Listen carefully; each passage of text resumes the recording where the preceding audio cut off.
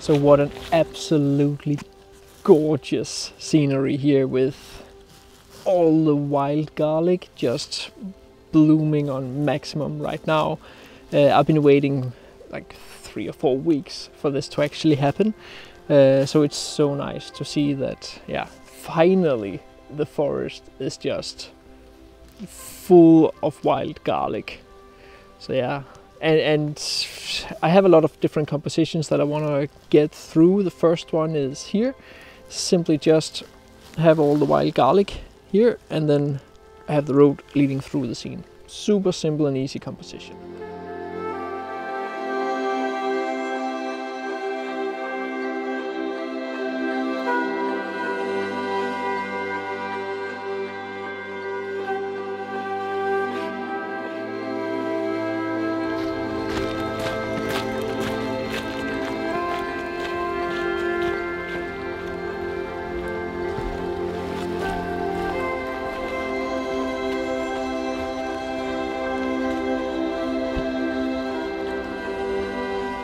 So right now it is evening and it's a cloudy day, and underneath all this leaves here in this beech forest, it's very, very dark. So when I'm shooting at f16 to get everything in focus, I actually have an exposure time of 20 seconds. So it is really about like deciding your composition and then working a little bit.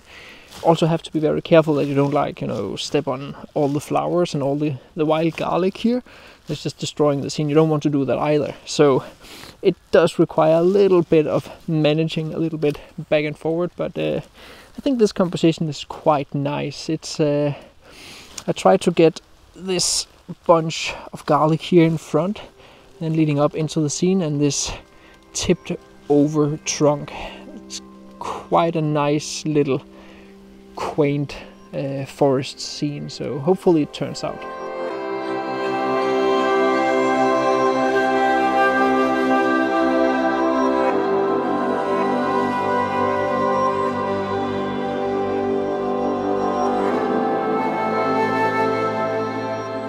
So this forest is also known where people can go and collect wild garlic and use it in their cooking, and you can see in this little funny message on this sign that in 1241, yes, about 800 years ago, there was a law made here in Denmark, in this part of Denmark called Jyske Lov, where it is said that when you are in nature, you are allowed to collect whatever you can have in your hat.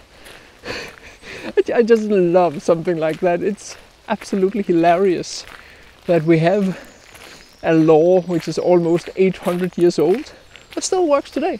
It's still valid. That's how it is. If you don't have a hat, you can use a small bag or something. But yeah, that's history.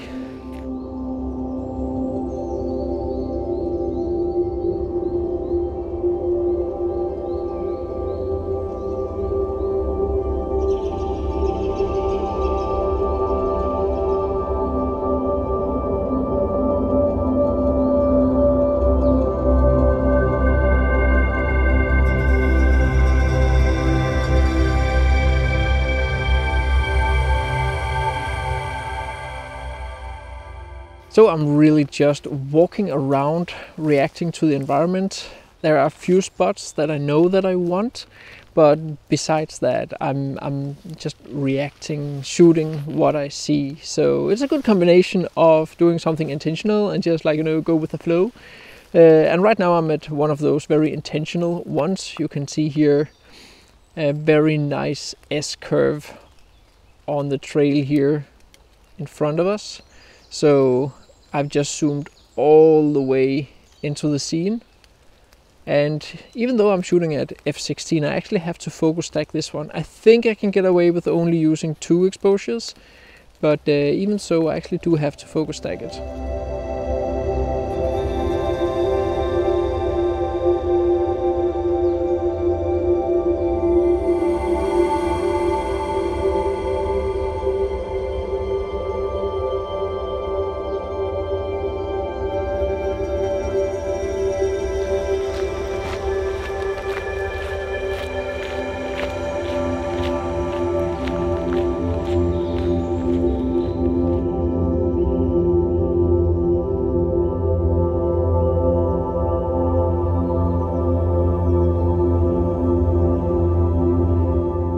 So I've come to a part of the forest where it's a little bit more open, and you see the garlic is just, it's like a sea of garlic here.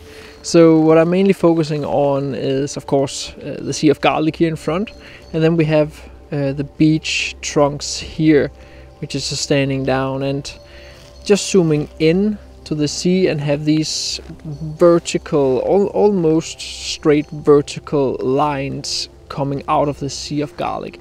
Super simple photo, but I like it. It's something, even though there's no like leading line into it, it's hard to say why, but I like it.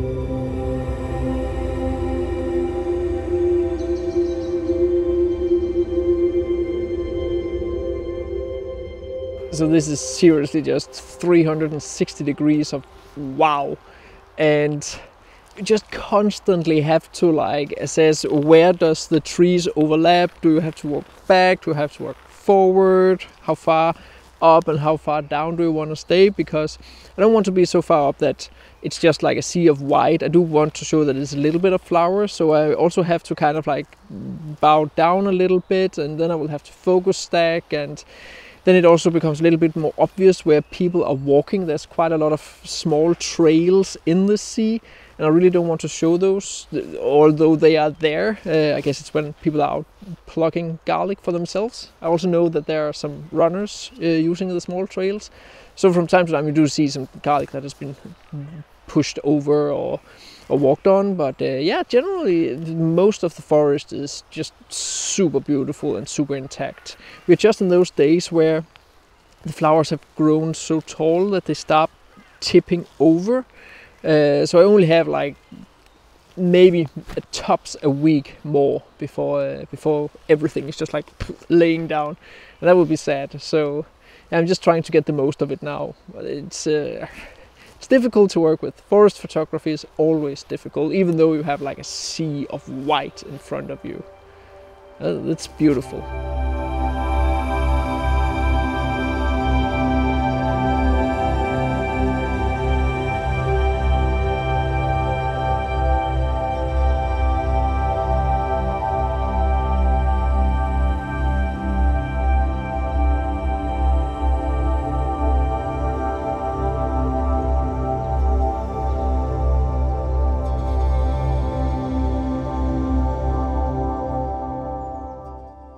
Alright, so I think it's about being the last photo for now, and it's a very simple little young beech tree in here, and again just a sea of wild garlic, but it really stands out among these older trees here. So just zooming all the way in and catching that one. So let's see how that one turns out.